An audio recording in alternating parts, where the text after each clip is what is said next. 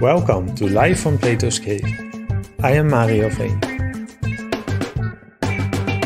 This is episode 30, Henri Bergson's Philosophy with Jeanne Proust. The French philosopher Henri Bergson seems to refer to Plato's cave when he writes, "It is true that for the ancient philosophers the intelligible world was situated outside and above the one our senses and consciousness perceive.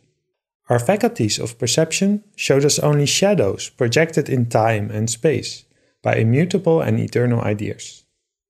And then he writes, "But suppose that instead of trying to rise above our perception of things, we were to plunge into it for the purpose of deepening and widening it." So it seems that Bergson contrasts his own vision of philosophy as deepening and widening our perception of the world we live in with that of Plato, of trying to rise above perception. But are Plato's allegory of the cave and Bergson's philosophy really in opposition? I found just the right guide for us to explore this, Jeanne Proust. We already spoke once in episode 19 about philosophy in general, and now we focus on her specialty, the philosophy of Henri Bergson. Jeanne has studied humanities, philosophy, and visual arts in Bordeaux, Berlin, and Paris. She has been teaching philosophy for the last 12 years in the United States. Jeanne is advocating for a widening of philosophical education beyond the academia frontiers by participating in different events open to the general public. You can find many of her public talks on her website. And Jeanne produced her own philosophy podcast, Can You Feel It? I highly recommend it. She's working on a book project about contrasting feminist views on female sexual desire. And Jeanne just moved to Santa Cruz, California, to teach as a lecturer for UCSC and to get involved with the Center for Public Philosophy. We talked last time, that was in the summer of 2022, I think. Yeah. I told you then Bergson for me was like a good bottle of wine that you're waiting to open. From the little things that I read from him, I just get so inspired by it that I think, well, if I get into this, I really have to take the time to do that. And you did. And it did not disappoint. Thank you for being willing to discuss this with me. It's really a privilege. It's like a private philosophy lesson. It's my pleasure. I'm always glad to speak about this philosopher specifically. And I'm glad that we share the same enthusiasm in regards to his writing. That's great. So can you tell me why? I think you mentioned somewhere else that he's your favorite philosopher? Yeah. Why Bergson? What is it about him that, why Bergson? Right. So first of all, I would say that Bergson's philosophy sounded to me from the first time when I first encountered it as a form of poetry. And that actually was very appealing to me, specifically at the time, because I was in the context of learning a lot about Hegel and Heidegger, and it was extremely, I would say, a bit cold for me, a bit hard. And all of a sudden, I find this writer that has a way of writing that's very aesthetic, and that aesthetic aspect really drew me to Bergson immediately. There is this artistic, poetic philosophy here with this metaphorical style that is very, very appealing to me. And so that's not only about the style, though I have to say the clarity and the elegance with which his writing definitely contributed to my being finally reconciled almost with philosophy, because I have to say at that time I was doing my bachelor in philosophy in Berlin, and I was not about to give up, but I was like, okay, maybe I'm wrong. Maybe this is not the actual path that I want to take. Maybe I should go in literature and study, something else than philosophy. But Bergson brought me back on track, and not only because of his style, but also because of his main concern in regards to time and the way he looks at it, namely duration. And how he looks at duration as this intrinsically creative force, this unpredictability, this novelty. And so that emphasis on change, on evolution, on the perpetual reshaping of us always becoming is something that was also extremely seductive to me. I have also to say perhaps that one other aspect that really drew me to him was the attention he has towards psychology as a way that is not, in a way that's not static. It's not mechanistic. It's not looking at our psychology with, say, categories of thoughts, etc. In fact, is looking way more at this flow of consciousness, right? We can think of Whitehead, for instance, or Deleuze as well, right? Or originally, we can think of Heraclitus, but really, within his own conception of psychology, there is also this concern for time, for process, that I found very, very interesting. So yeah, it actually shaped the way of in a way, it not only was it interesting for me philosophically, but it did shape my life in a way. It really, I do look at the world differently from the perspective of Bergson. So you just had a really big storm in California, right? Yeah. So is there anything that you notice that you think about Bergson, or that this influences you while I imagine you have to deal with a lot of stuff, a lot of uncertainty with this storm? Or is that too far-fetched? No, it is not. I mean, I would say the storm, like this kind of, random circumstance that I found myself in, you can also, think of any kind of moment in time in your life where it becomes a bit of a struggle, where you have no control over what's happening and it's hard. I have to say that thinking through the Bergsonian lens sometimes helped me to look at my mood differently. So, for instance, instead of looking at my mood as a static state that I have to analyze, I am actually reminded by Bergson to look at it as a flow. And I look at the changes that I cannot foresee, indeed. And so this brings me hope that, the moods I might have on the moment, be it of, like, say, anxiety or fear, during the storm, for instance, will change also. And not only the future of the storm within itself is unpredictable, but my reacting to it is also unpredictable. And so I apply what Bergson says about consciousness to mood and temper in in that regard, I would say. So it's that actually echoes a very famous quote from him, where he says, "To exist is to change is to mature is to go on creating oneself endlessly." And we cannot know what forms this creation will take, right? And that has to do also with mood, I think, is an interesting way of looking at it. The little I've read now, I mean, we're discussing the creative mind, which is a collection of lectures. The thing that comes back again and again is that reality is change, and that we tend to think of the world as fixed and stable. But this is actually an abstraction. This is something that I'm just trying to summarize, and then I would love for you to correct me, okay? Sure, go ahead. We're thinking in abstractions and concepts most of the time as we go about our daily lives, because this is what works practically, because we're busy with something. We have a goal. So we look towards this goal. We don't look, I mean, if I'm driving my car to a destination, I'm not so much looking around me at the color of the tree or something, because that would be distracting from the action that I'm doing. Yep. But he's saying that, so there are different ways of thinking about stability and change. And you can say, well, fundamentally, the world is fixed and eternal, and the changes that we see they are kind of an illusion. They're not as real as the eternal ideas. But I think that he is saying that no, change, that's the constant. Or constant is maybe not a good word, but that's the most fundamental, right? Yeah, absolutely. Change is what comes first, so to say. We tend to, and that's a natural feature of our thinking. That's what Bergson says, is that we tend to fixate things because it's easier to think on something that is stable. So we have this tendency of making what is supposed to be temporal actually specialize. So we make it as if it was space, something we can just, step on, something we can rely on as stable, as static, right? And that is just not what reality is made of. Reality is time, in essence, so to say.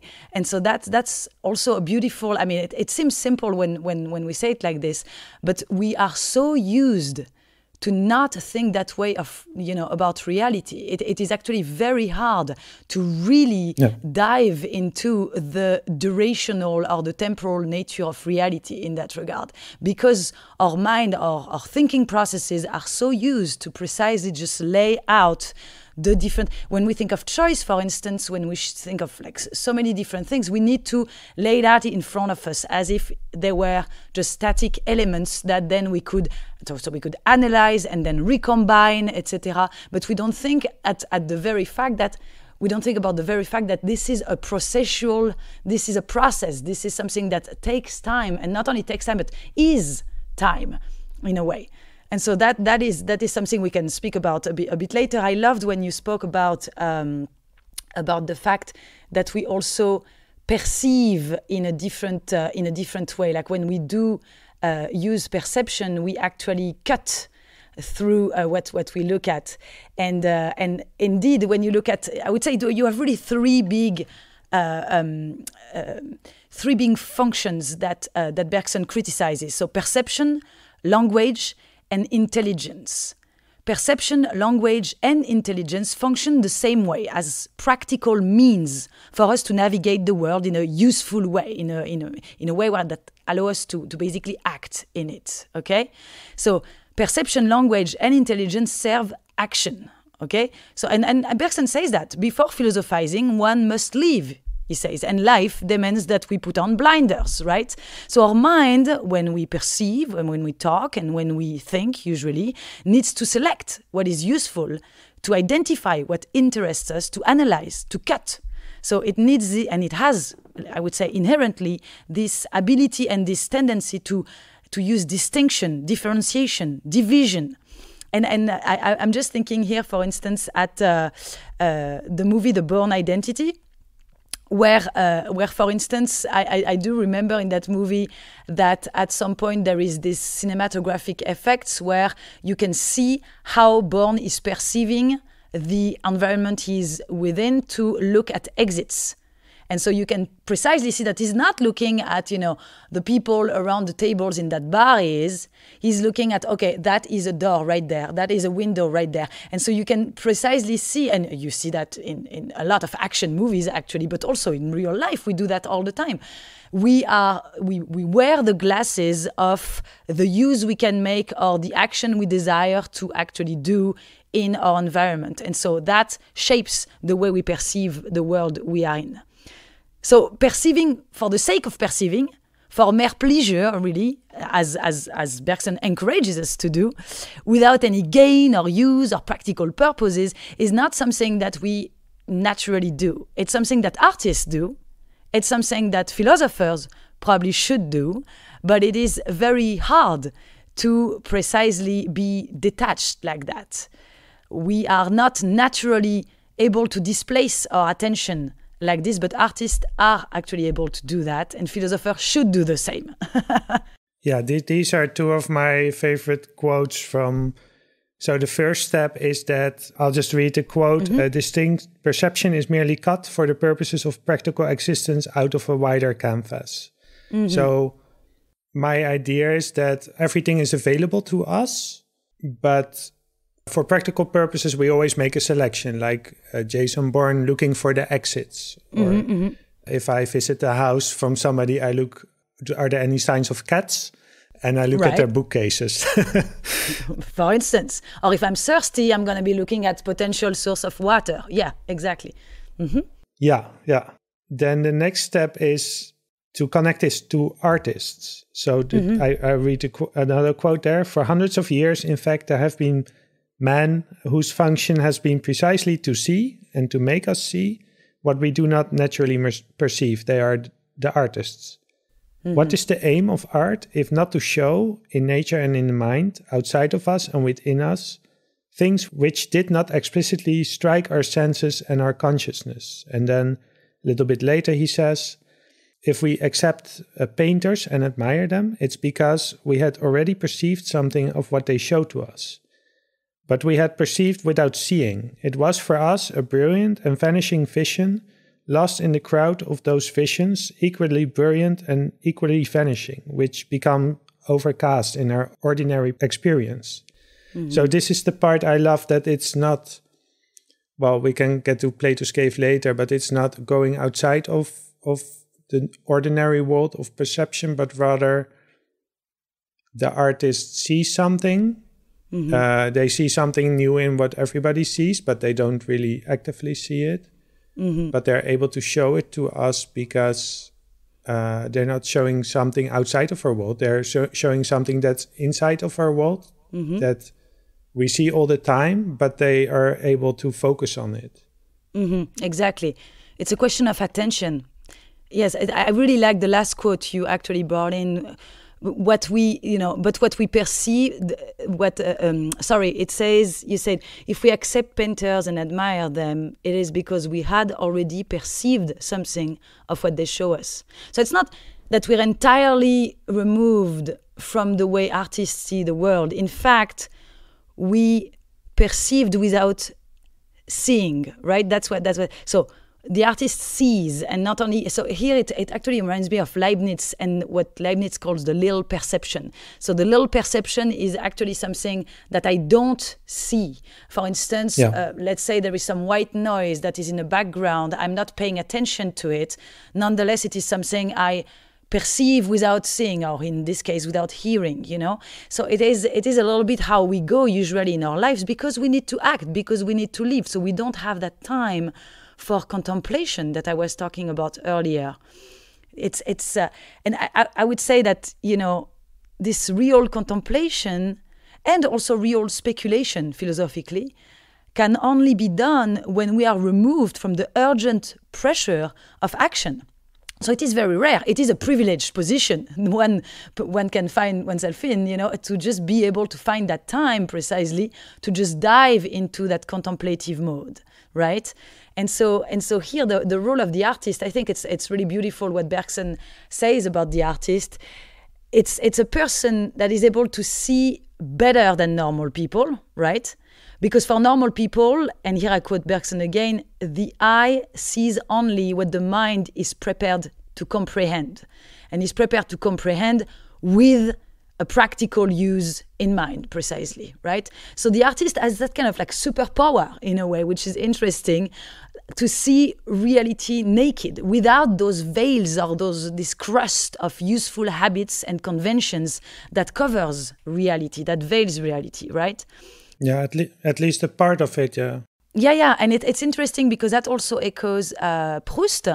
I mean, Proust was, after all, a contemporary, a very famous writer of Bergson at the same time.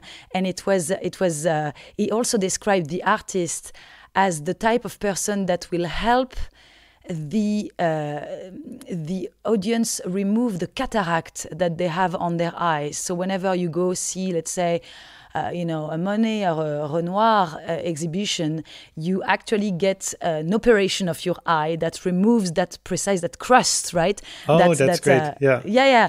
And so Bergson in a way says something very similar. Because when we look at an object, says Bergson, we usually see the use we can make of it.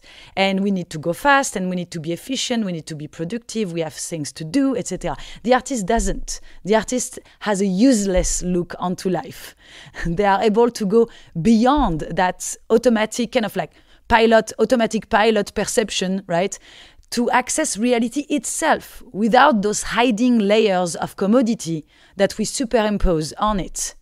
He's saying, well, two things. So that it's seeing for the sake of seeing, mm-hmm. rather than for the sake of acting. So just looking, which is maybe the hardest thing to do, is just look at something and just look, rather than have all these acting associations in your mind. Mm-hmm. And the other part which interests me is that he said, well, only some of us can be artists, but fortunately there's philosophy, because everyone can be a philosopher.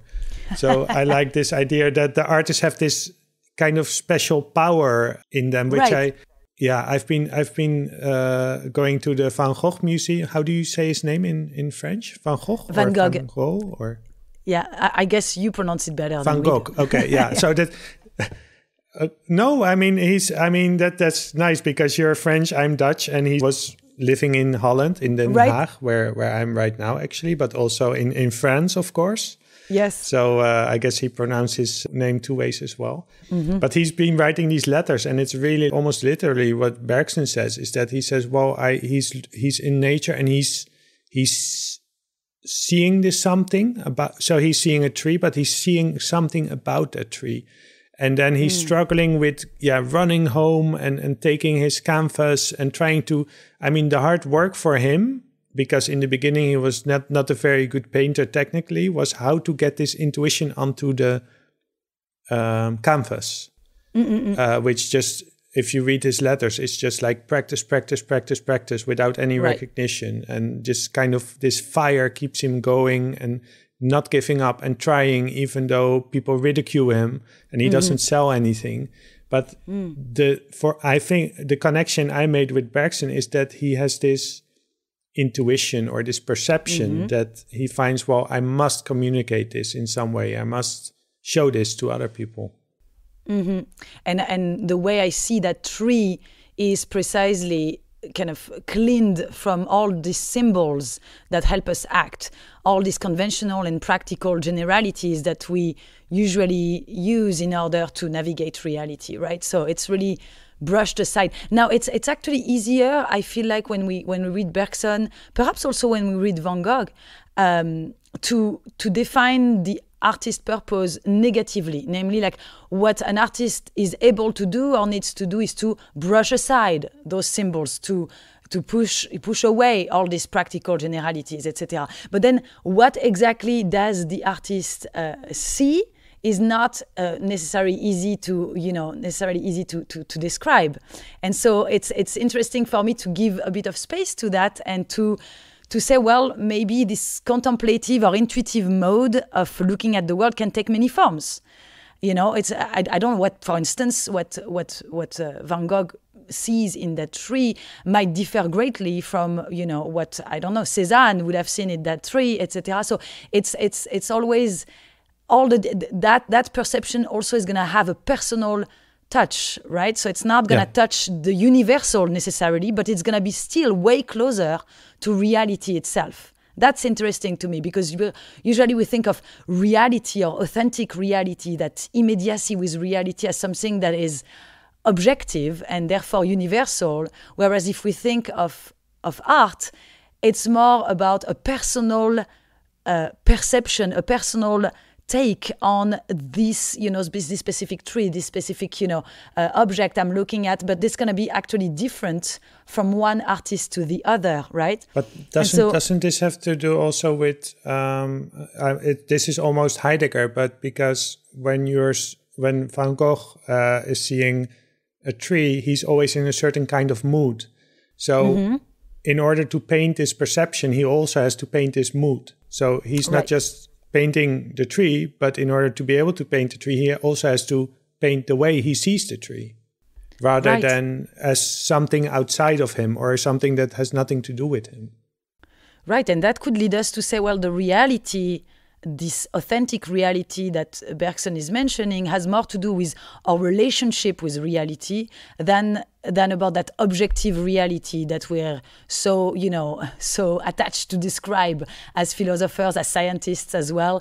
Precisely this inner reality that you describe, the feelings in front of that tree, for instance, might be what gets us closer to perhaps duration or whatever Bergson values as this true reality, right? So, but it's to me, looking at Bergson's way of philosophizing, but also as the way he describes artists, really awakens a form of renewed curiosity, of marvel, really, at this incredible richness of what we can apprehend in reality.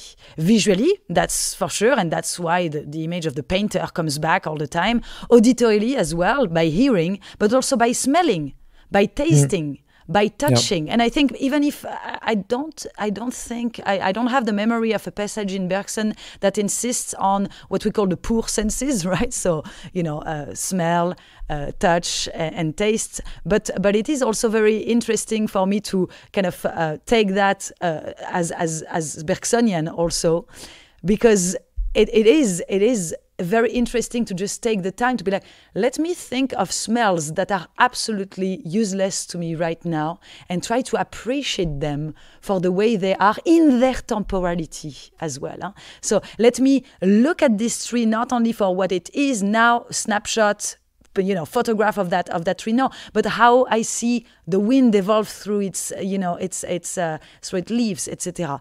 Or again, tasting something, touching something. Touch needs time in order to be even appreciated, right?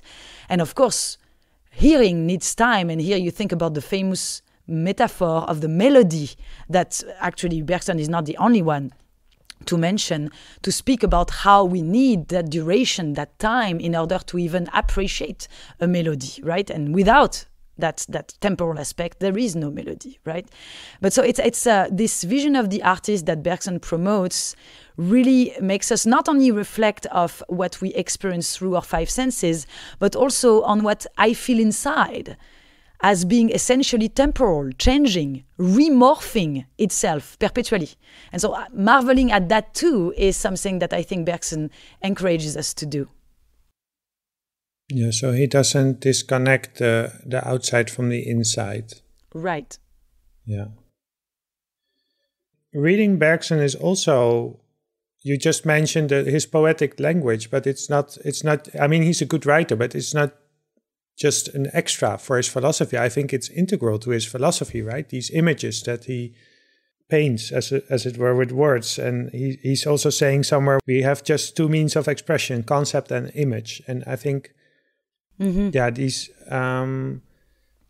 so I'm struggling to find words, but maybe I should get to that part, because that is the part I wrote you already about what he says about philosophers. So really connects to how I've been reading philosophers.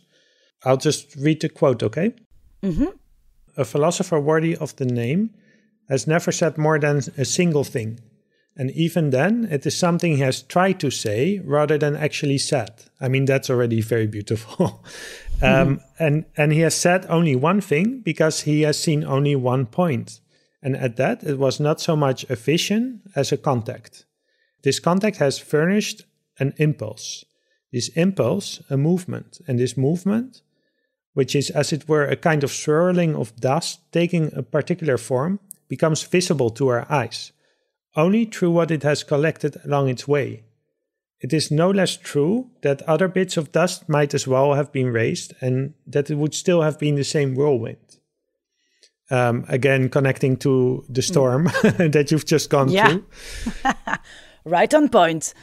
I've been reading philosophy for a long time, and sometimes you're reading something and you feel, well, I feel there's something else there that this philosopher doesn't quite say, or it doesn't get quite expressed. So I have maybe like this idea, but it comes back once in a while, maybe once in a year or something. I think about this, and then I read this quote. I think, well, yeah, that's it. And then this image of the whirlwind, that is, I mean, the whirlwind is invisible to us because how do we see it? Because how do we see a tornado or a storm? Because of everything that it takes within. It's an interesting quote. I was excited that you chose it. It's not exactly one of the clearest passages that you would have in Bergson, for sure, but it insists really on the fact that to perceive what a philosopher's intuition is, we cannot just gather fragments and reconstruct, those fragments as some sort of like mosaic or assemblage, where in fact each philosophy functions like an organism. I think Bergson insists a lot on that. It's something that is alive. It is not something that is static and dead, right? Yeah. So philosopher doesn't merely really recompose with originality, says ideas from the past, but the philosopher conveys a certain personal tone, maybe, or voice, or breath. Perhaps we could use the metaphor of the breath. This way, we have the whirlwind as well in it, unifying these various parts, but in a way that is making this whole organism alive, right? So that soul, or that intuition of every philosophical system, is really a movement of thought, right? So again, he insists here on the movement, and Bergson wants to make us all able to see everything under that very concern for movement, as we say in Latin, and he speaks about that. He says sub specie durationis, so under the angle of duration, right? We have to detach ourselves from this mechanistic, immobile collections of parts in order precisely to see the movement, to see that contact that we can have with something that's not a mere assemblage, but with something that's really a voice, a breath, right? Yeah, and this is, I mean, it's a huge, how do you say that, not accusation, something like that against analytic philosophy, right? Do you know this famous quote from Whitehead about Western philosophy are footnotes to Plato? Haha. Yeah. Yeah, because I mean, this is often misquoted, but what he actually says is, I think, very close to this as well. I don't know if he was influenced by Bergson, but he's also saying that Plato was saying something, maybe not even saying something, because this is the first part of the quote I read. What I love is that a philosopher is not someone who is saying something, but someone who is trying to say something, but never really succeeds. But you keep on trying, and you keep on trying from this, like Van Gogh, this kind of initial intuition, or this contact, or this original perception that you will never be able to really put into words.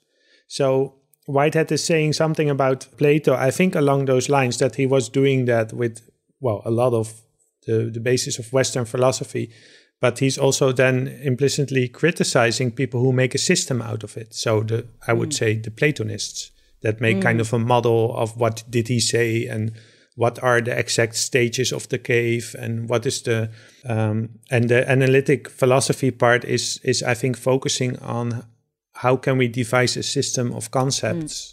Maybe I'm simplifying too much, but well, I definitely want to go back on, and I think you mentioned that earlier as well, this idea that, well, philosophers struggle with language, precisely, right? And at least Bergson himself, as I said, perception, intelligence, and language are, all at the service of our practical life, right?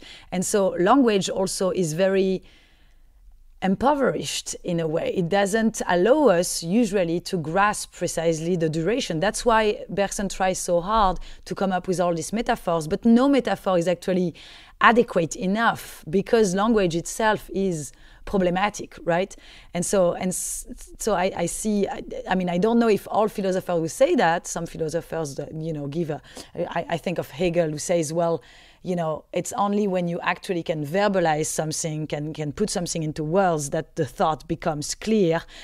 Bergson says the opposite. Like, there is actually way more wealth into this blurry kind of thought before it is being impoverished into words, right? That are way too abstract and generalizing, and make us lose really the singularity of the real experience. But yeah, so I just wanted to go back to go back on that, and language by nature is analytical, right? So it does the same thing than perception, as we described earlier, namely this idea of cutting through, of distinguishing, of separating in order to see clearer, right? But by seeing clearer in that analytical way, we actually get blinded in regards to reality itself, and namely this duration that Bergson puts as a very core of it. Yeah. Yeah, I think just one example that I think of is because he's using another metaphor, like it's like bottling water from the spring the moment it comes from the spring. So water from the spring is very fresh, and then you bottle it and it becomes kind of insipid, I think it's the word. I'm thinking about, this is also something that he's repeating a lot, that we use words and concepts. I mean, they come from maybe in the first instance from this intuition, but then we use them in instances beyond that are not. And I think one of the central metaphors of our society is that of the machine and that of the computer. And our brain is like a computer, and our body is like a machine, and we have to fix it and all that stuff. So I think that's one of because when we look at technology, we try to figure out how a machine works, because that's very useful, because we have a lot of benefits from technology. But a side effect of that is that we start to use the language of control and prediction and all that Bergson stuff. is actually way more. I hear what you say. He's very relevant to read today.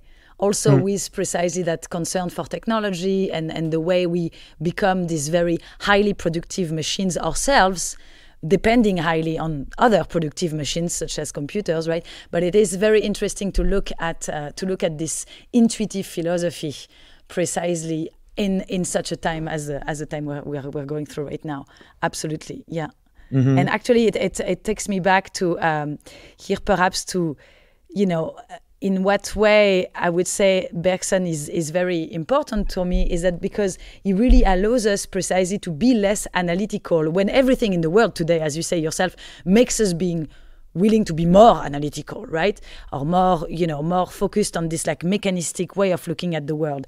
And so reading Bergson to me, I think is helpful to be less analytical, to be more sensitive to the way things just naturally unfold, and to be detached from the use we can make of our thinking.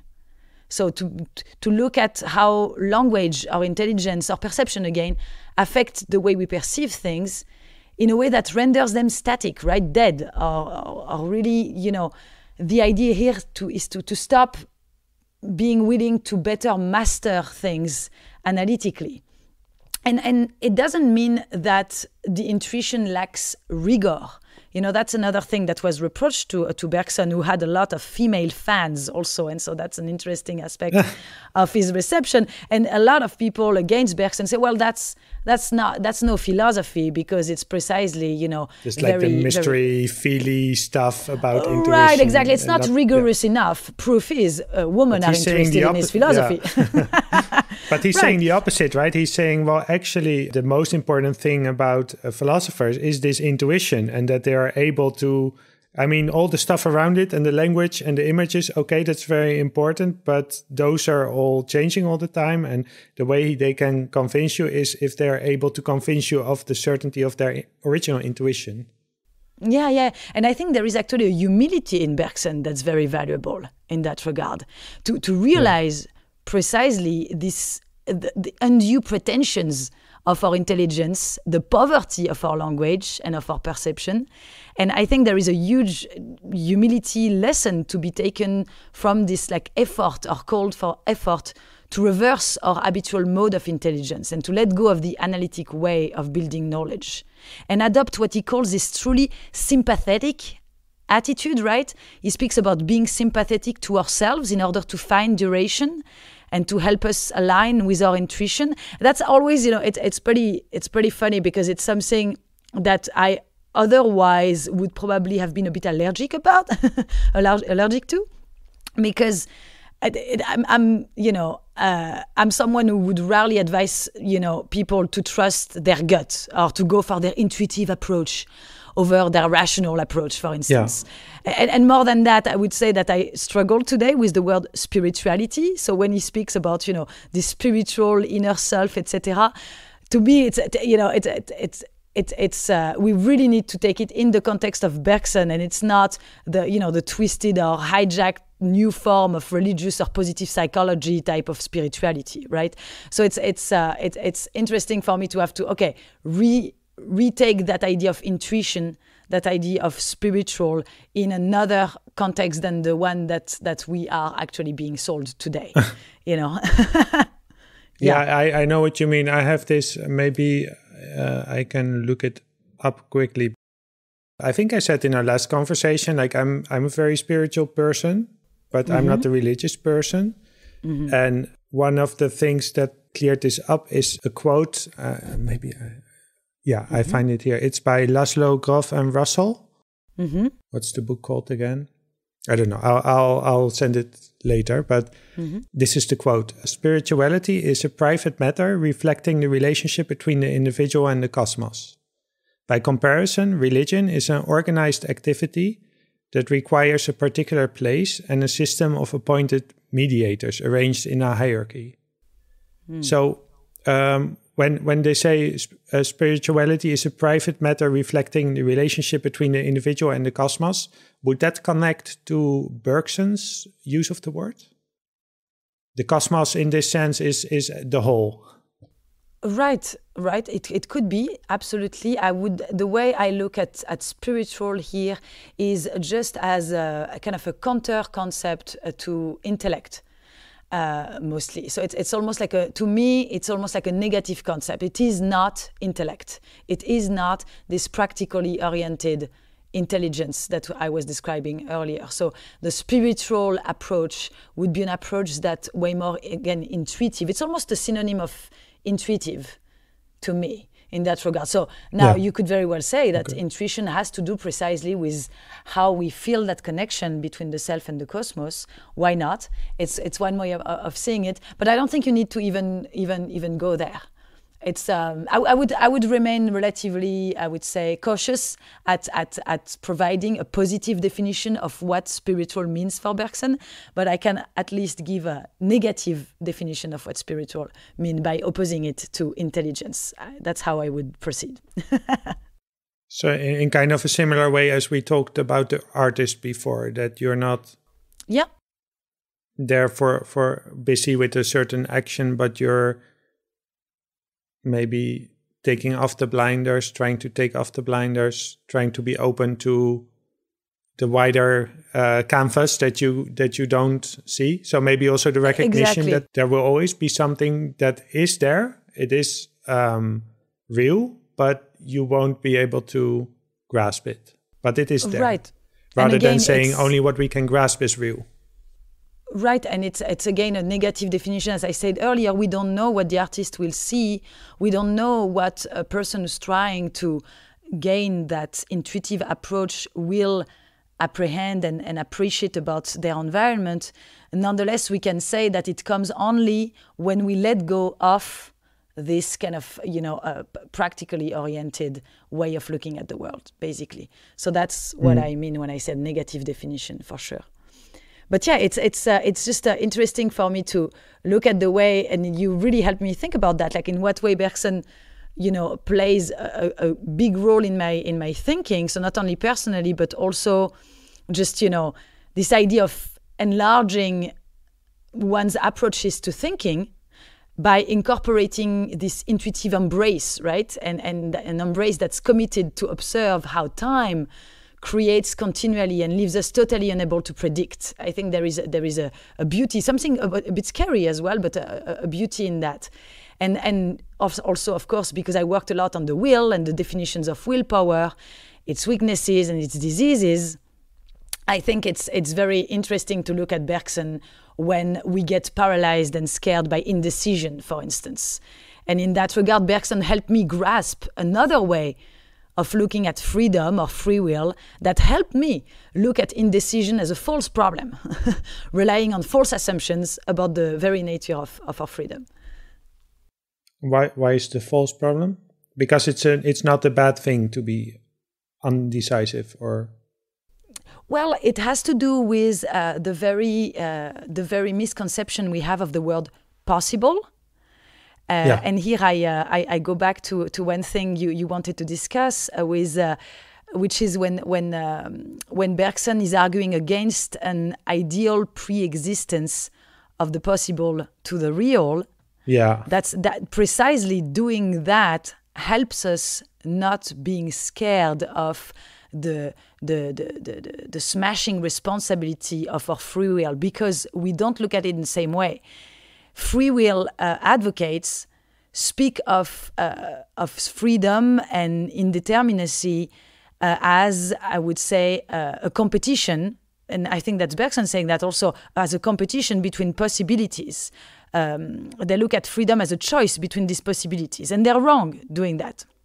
Because freedom... So you, right. The idea, the rational idea is that, for instance, in you have to vote, and then you consider all the possible options, and then you vote, or you buy a product, you consider all the possible options, and you do that. Or you wake up in the morning, and you think a list of, what is possible for me today to do that, and then out of these options, you select something. Exactly. Usually, the way we understand freedom, it's involves always this plurality of equally possible alternatives that are presented to us, and the free person has to choose among them. That's basically how we think of it. They exist first because you first have all these possibilities. Right. And then out of all these possibilities that first exist, you choose one, because it has to be like that, because you can only choose something, you can only do something which is possible. Something can only happen when it's possible. Right, and those future possibles, in a way, are then presented to pre-exist somehow. They already exist in a way, right? And that's precisely what Bergson says is problematic. Because, again, for most defenders of free will... it is, I think, one of the most fascinating ideas in Bergson. And not only fascinating on a philosophical perspective, but also, and Bergson says that, it helps us live better. And I do believe that tremendously. I think I was speaking about my mood, etc., and how Bergson has a power of affecting the way I look at moods, for instance. But he also has I think, can be a huge relief when we think of precisely this anxiety we have over the future. What we look at when we speak about the future is just a projection of what we can imagine that future to be, but it is, of course, a mere illusion. And so that's focusing on that. It's actually very hard to do, to be convinced of that. It's easy to say, oh yeah, I get the idea. I get it. I can conceive of it, but I'm not necessarily, oh, okay, I embody it, and I think there is really a huge relief that can come from that, indeed. Like, for instance, usually say, I am free to choose between these future possibles, one being scenario X, one being scenario Y. After this interview, for instance, I can go out for a stroll despite the rain. And that presents the same level of possibility for me as not going and staying in. Okay, so scenario X, I go for a stroll after this interview. Scenario Y, I stay in. And I think that the future will be this or that. And my free will has to consist into selecting between X or Y, right? For Bergson, this way of looking at the future is highly misleading, and it results from a spatialization of time. Again, we specialize, we see X on the left and we see Y on the right, and we're gonna be able to choose between the two as if we stopped time for a second and we were able to look at them spatially. But that's not how it works. While we are thinking of X or Y, time is passing, and time grows, and time makes us grow. And even in the time of hesitation, of deliberation, we are still being built or being shaped. Our will is being shaped. So in fact, there is no temporal anteriority of the possible before its realization. It is only when something actually happens, when it becomes real, that it can be said to have been possible, right? Or to be possible. So we have to wait for something to be real to be able to call it possible. And so that, I think that's at first you're like, well, what do you mean? Because we're so used of this idea of possibility being, again, kind of on a bookshelf or on a cupboard where we could just, open the door, be like, okay, possibility A, possibility B, possibility C. Let's see, which one will I choose? And it just doesn't work this way at all. In fact, we ought to be always surprised at the way things turn out. For because instance, they're never like you expect them. Even if, yes, they're, because you, like you say, you've maybe you have, okay, negative example, but you choose after this interview to go to this concert of your favorite band, but then you're there and then you have a headache, which affects Exactly. The way and you cannot predict those things. Yeah. Something unpredictable can happen, but also the way I'm envisioning, for instance, my going for a stroll after this interview, it's not gonna look at all like what I thought it would be. Or perhaps I will be retrospectively thinking, oh yeah, it was exactly as I envisioned it, but I'm always gonna say that after the fact. And actually I will filter down and I my guess experience. That's also right. Go ahead. Sorry, I get very excited about this because I get excited because it's such a simple idea, but it's also an idea that we have to remember that these are, like, he's just instructing us as well, that these are the concepts. But we have to try to get from the concepts and the images to the intuition that he's speaking about. And we can actually recognize this intuition in our everyday life, no matter how small. And the part I get excited about is because it has so many implications. Because one implication is also about regret. Because if you see the world as, we all have situations where you're thinking between two, it could be a big decision. Am I going to marry this person or not? Am I going to take this job or not? And then you might not take the job, but then you might always wonder, what if I would have chosen this other possibility? How would my life have gone? But absolutely. Then we speak about this possibility as if it actually existed. But I think what Bergson is saying, no, you are projecting it. Yeah. Regret is definitely one aspect that is being put into question by Bergson. FOMO, fear of missing out, is also definitely something that can be questioned by the Bergsonian way of looking at freedom, which is something I discussed in an article that was published last April in the magazine Noema.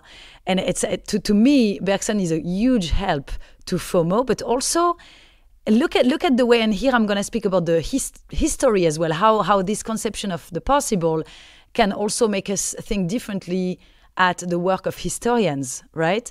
And when we try to explain something happening at a point in time by looking for its past causes, right?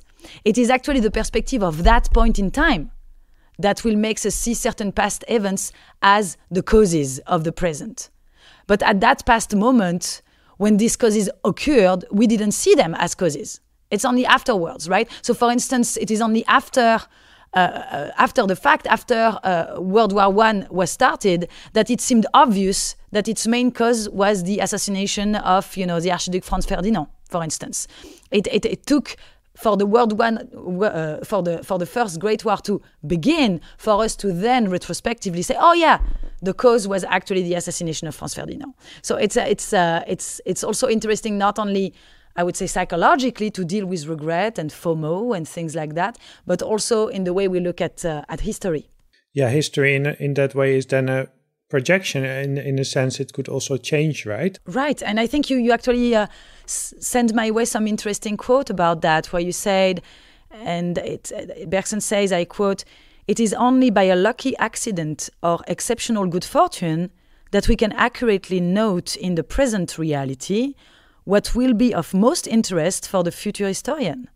When that historian studies our present, he will be seeking in particular the explanation of his present, and more especially of what is new in his present." Yeah. So he's going to come with that perspective already, right? So therefore, bringing, this idea of precisely the possible being a mirage, right? A mirage of the present in the past.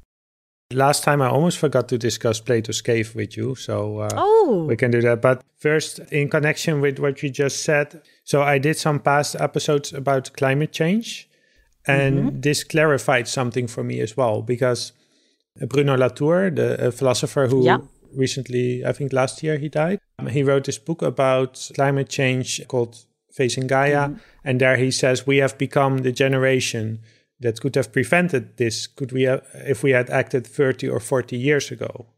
And I've been speaking with activists as well, and young activists, and I understand the anger of young people who are so angry that, first of all, what this older generation has done, that they didn't stop it, and now it's like, there are things we cannot reverse anymore, and number two, that there's still not seeing a change.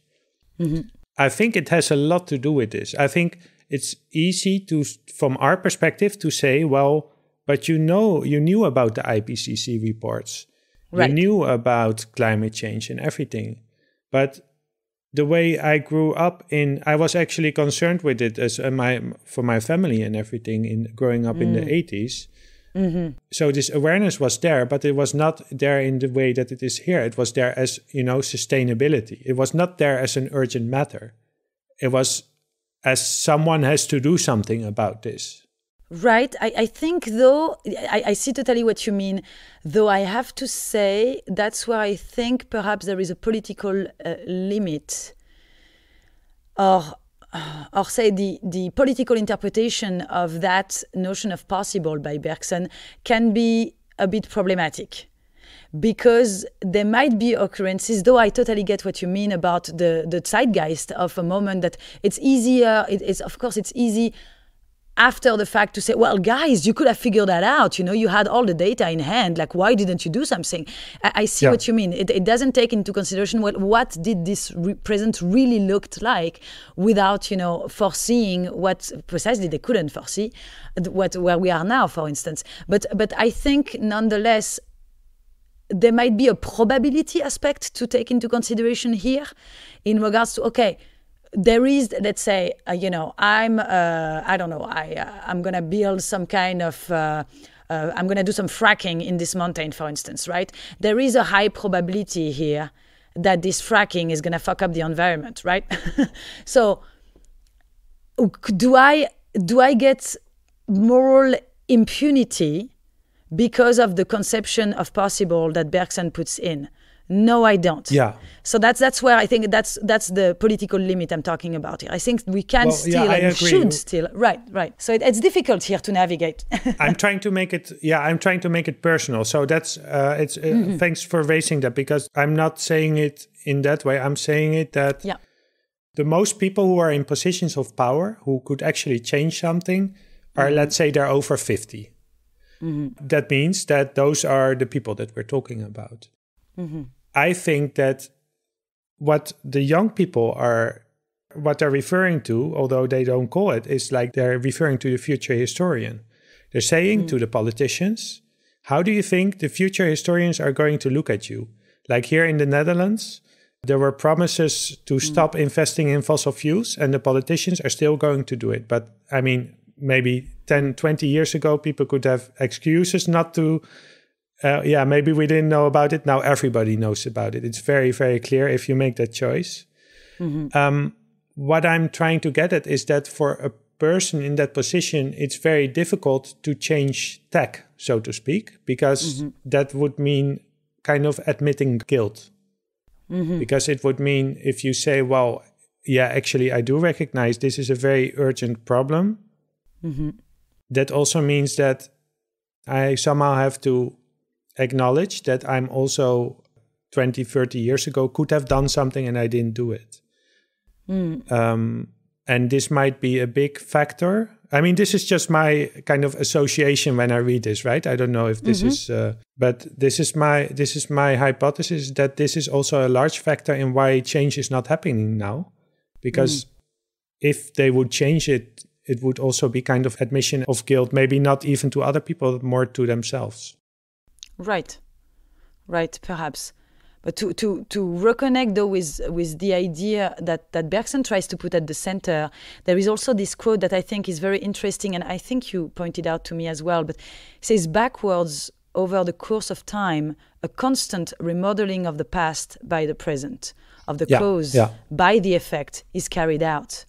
And indeed, the effect affects the cause. So the present affects the way we look at the past and the way we interpret that past. And we should perhaps indeed keep that in mind when we tend to simplify explanations as to who is responsible, has to I see how yes, again, adopting perhaps more of a humble attitude in regards to the absolute unpredictability of events that was at play, even when mistakes, so to say, have been done. So it's just a balance, I think, that needs to be found between that existential / metaphysical point that Bergson is making, and the political and moral implications that could, dangerously be pulled out of that, I think. So it's just finding the balance, I think, is very important here. And I'm not quite sure how to do it in a good way. It's actually very difficult. But yeah, it's still a fascinating idea, I think, to just let go of this image of the tree of possible, and to let go of this terrible quote that Gide insisted upon, who said, to choose is to renounce, right? And you mentioned that a bit earlier, like, how could have my life look like if I woulda, shoulda, coulda, etc. So this is interesting on a personal level for sure, and it's asking myself basically what could happen, say, to go back to my previous example, if I go for a stroll, or if I don't, misses entirely the point of the unpredictable nature of temporal reality, right? And so we didn't speak too much about this very definition of the duration, but that's still exactly what's at play here. And this is precisely this radical newness that brings about freedom, this unpredictability that has to do with freedom for Bergson. So it's not a choice. It's not this idea of, I'm contemplating all these alternative possibilities and I'm just going to choose option B.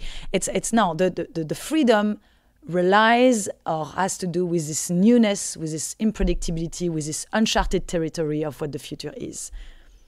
That's very hopeful, right? Because everything is new all the time, and the only thing we can know about the future is that it won't be anything. We can't predict it. It sounds very optimistic and positive in the way Bergson writes it, because unpredictability and novelty are positively loaded concepts. But actually, it's also a bit scary if you think about it. After all, you could also say, well, damn, we cannot. There is a need, a human need that we have to be able to predict. Foreseeing is so much more comfortable than being constantly on unstable grounds, and that's what Bergson asks us to embrace. You're on unstable ground. You don't know what it's going to be like, and you need to just accept that and see the beauty in embrace that. It. Yeah, exactly. Yeah. Yeah, I'm all for it. I think there's one thing we need now is the courage to embrace ambiguity and unpredictability, because whether we do that or not, I mean, it's going to make it easier. Because one thing that we do know, even if we look at now at what the climate scientists and the geologists are saying, is they're saying, well, we know there's going to be a lot of unpredictability, and our society has been built on the idea of stability, of that the world is a stage. I mean, this all relates to what you said before about seeing the world as an objective thing outside of us that is stable and that is ideally not going to change. But this is only an exception. This is only kind of an illusion. And actually, we are starting to see more and more that change is actually, that's the reality. And if we embrace that, I think at least it will make it easier for us. Yeah, and even during the process of choice, as I was saying earlier, I think it's fascinating to really look at choice not as something that is static. It is something where we are still continually integrating and make it part of us, like it becomes part of us. It merges with ourselves. It changes us while we are thinking if we're going for option B or C or D. We might, those product of imaginations, they don't exist, but they are, indeed in my mind when I am acting in the world. That's, I don't think Bergson would say that it doesn't exist in that regard. Like you project. You imagine. We constantly do that, we just need to. That's the way our mind is wired. We need to do that in order to even survive, right? But it's just, on the one hand, this ability to see that as I am deciding, I am merging, I am morphing, and then my action might very well just drop naturally, spontaneously from myself at the moment where the decision needs to be made, right? And also, with humility, accepting that it is not something that I'm not the kind of like mastermind or orchestrator of which alternatives are going to be chosen that are going to be all the ramifications of this tree of possibles that I was talking about earlier, which is a very misleading, though seductive idea, but very misleading idea. Mm-hmm. Yeah, and so I guess we have a connection as well to Plato's allegory. He doesn't name it explicitly, I think, but I'll just read this quote that from The Perception of Change, where he says, "It is true that for the ancient philosophers, the intelligible world was situated outside and above the one our senses and consciousness perceive. Our faculties of perception showed us only shadows projected in time and space by immutable and eternal ideas." Well, that sounds a lot like the cave. And then he says something about the moderns, but then he says, "But all of them, ancient and moderns, are agreed in seeing in philosophy a substitution of the concept for the percept. They all appeal from the insufficiency of our senses and consciousness to the functions of abstraction, generalization, and reasoning." So in my own words, saying that the ancients say, well, our senses are imperfect, change is an illusion, and the abstract, that is more real. Yeah, it's an interesting. It's funny. I almost have the impression to read Nietzsche when you quote this, and it's true that at first glance, I couldn't think of anything more remote from Bergson than the theory of forms. At first, when you think, okay, Plato, allegory of the cave, and Bergson, how does that relate? Well, on the one hand, Bergson labels his philosophy a true empiricism, so aiming to enter the objects themselves in their singularity and duration, right? Plato, on the other hand, is an idealist and sees the forms as the ultimate reality. He looks for the immutable, the timeless, the unchangeable ideas, which are defined by abstracted common features of the singular temporal objects that Bergson is focusing on. So, by contrast, of course, Plato looks at the intemporal, the perfect model examples of things as, they are in the world of forms, right? And so there is, on the one hand, an attention to concrete singularity and temporality, and on the other hand, Plato's side, there is this generalized abstraction. And so for Bergson, really, you can imagine how Plato is really fleeing away from life and the world that our bodies inhabit. And that's precisely what Bergson is trying for us to do, is to really inhabit this world and not fleeing away from life. But even if Bergson would never say that knowledge is, this upward movement, this dialectical upward movement, saving us from the illusion of the world of appearances, he certainly wouldn't say that, true reality consists of immutable, unchanging forms, that's for sure. Because for Bergson, the real is, again, pure duration. It's this heterogeneous, qualitative multiplicity. But I would say that both Bergson and Plato advocate for a form of intuition, though. I don't know what you think about that, but there is not in what, definitely they have a different definition of what the real is. Definitely they're not agreeing on that, but the way they want to access that reality, that authentic reality, can be paralleled. What do you think? Well, I'm very happy you say that. I completely agree. And this also connects to the project of this podcast, because Bergson is contrasting his philosophy with that of the ancients. But I myself make a distinction between Plato and the Platonists. So I think in many ways the Platonists did what Whitehead before was criticizing as well, like making this system about it, going outside and everything. I think that what Plato is showing, and I had, I don't remember the episode number, but Mark Reinhardt, we did an episode about looking at the Republic, the form of the text, and how the Republic, the text of which the allegory of the cave is part, makes explicit that Socrates in this text is trying to say something rather than saying it, like Bergson said before about philosophers. Yeah. So a number of times Socrates says that, well, actually the philosophy, so they're talking about the ideal philosophy, but he's also saying, well, actually, I cannot tell you this ideal philosophy. Yeah. I think both authors speak about the harshness of not only of the dialectic process, and we get back to that, but also about communicating, about expressing with language what this real is, right? Yeah. Be it the good for Plato and the duration for Bergson. There is this same concern for the fact that some things are not easy to just verbalize at all.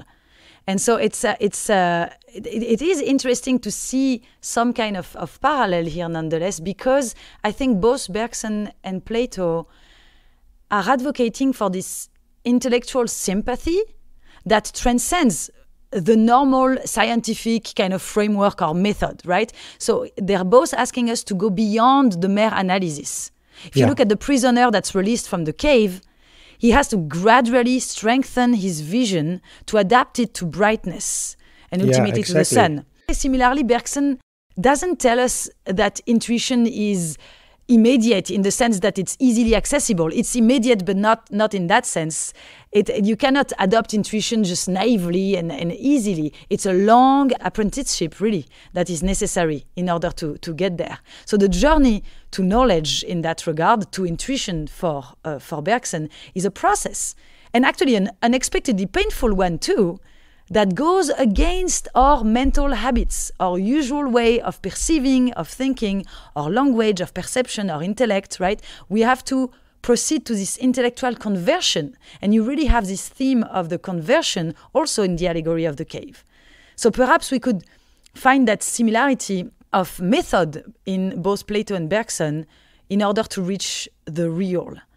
So it is. I think that's where I see something comparable. To gain knowledge of what is real, we must go beyond the scientific method and symbolism. We must go beyond even language, and discover an intuition through which we can directly enter into the real, as we enter into the vision of the sun, for instance.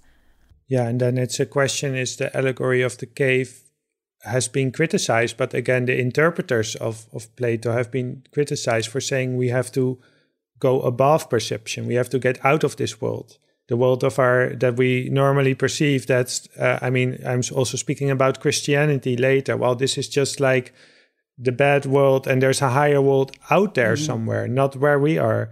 But is that really what the allegory of cave is saying? Or is it because this quote by Bergson, but suppose that instead of trying to rise above our perception of things, we were to plunge into it for the purpose of deepening and widening it. And you're right, to point out that Plato is speaking about pain, which is a very physical experience. He's speaking about vision. He's speaking about the prisoner, it's not enough to just turn their head. They have to turn the whole body. Right. Well, that's almost like saying, they didn't have the word intuition, but if you say that, you have to use your whole body, isn't that saying you have to use, including your smell and your hearing and everything like that? It is very embodied, indeed. Yes. Yeah. So how do we do that? How do we plunge into our perception and philosophize? That is precisely, to go back to what I was saying earlier, it is so very hard to give a positive, and I think it would almost be, treacherous in regards to what Bergson says about language precisely. Like it is very hard to positively describe with words what that plunge really, really looks like. And it's perhaps Bergson has to stay on the threshold of this invitation by speaking, kind of like identifying all these blinders that we have in order to, encourage us to let go of them.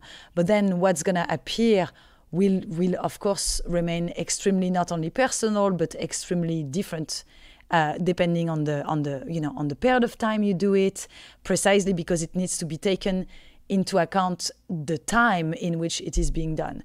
And so that I think is just, again, for instance, let's look at, for instance, I'm looking at, I'm looking at this cushion right now. And it's I'm appreciating its texture, etc. I could do that for a while, but just talking about it with you, first of all, deprives it already from that intuitive approach I'm supposed to adopt, right? But let's say I'm doing this. Well, let's say I'm doing it again in 2 hours. I might encounter an entirely different experience.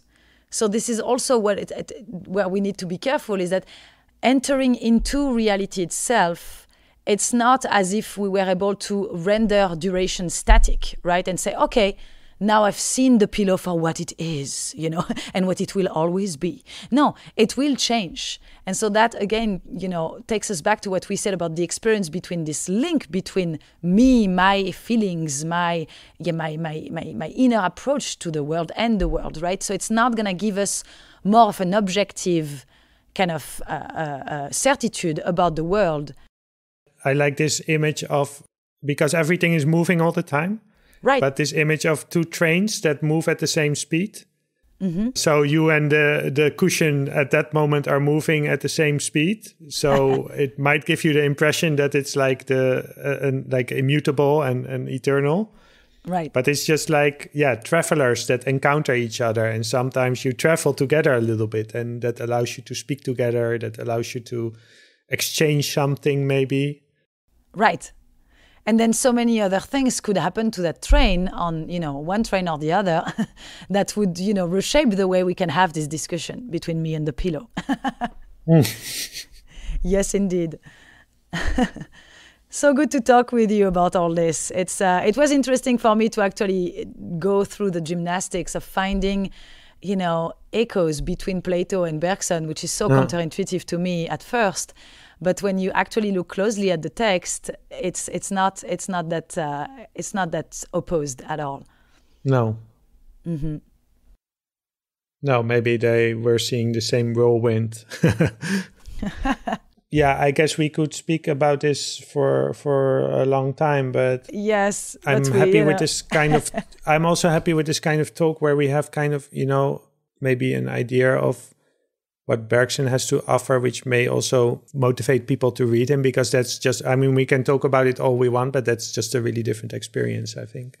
Yeah, it's funny. It's actually, it actually made me willing to incorporate him in the class I'm going to be teaching next quarter, which is epistemology. And I was like, you know what? Epistemology can be so many things. Like, you could have a boring class about, Descartes, Locke, Berkeley, Hume, Kant. And you're like, but precisely, go beyond the Kant, and I wanted to bring some Nietzsche in there, but also I thought Bergson has actually a very interesting thing to say that I would have a hard time calling it epistemological, because it has this mechanistic, analytical tone to it that Bergson wants to precisely avoid, but it is nonetheless an attempt to describe another type of knowledge, an intuitive form of knowledge that I think can be actually very interesting to explore for the students. So thank you for initiating that that kind of new trajectory of my class.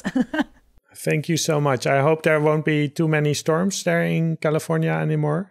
Me neither. Let's hope the mudslides are over indeed. And next time we'll speak about your work on feminism, which I wanted to discuss now, but it wouldn't do it justice. So I'm really looking forward to that as well. Yeah, me too. Let's do that soon. And in the meantime, I wish you a great day. Thank you so much for having me on the show, Mario. Thank you for listening. You can find more information about Jeanne on our website.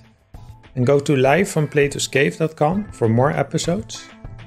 And I published an article on Future Based. It's about the climate crisis. And I end with a quote of Bergson that we also read in this episode. Next episode, I will interview Lee McIntyre about his book How to Talk to a Science Denier.